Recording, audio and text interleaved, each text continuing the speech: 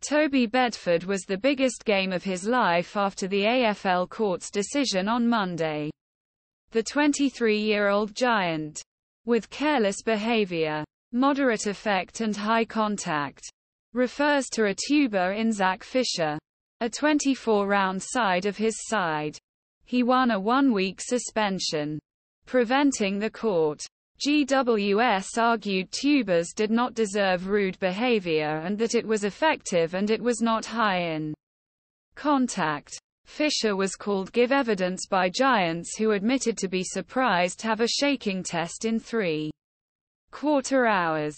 He also believed that he had touched his shoulder, a point of discussion that the lawyer of the league discussed. However, Bedford will not play in the final against St Kilda in MCG on Saturday.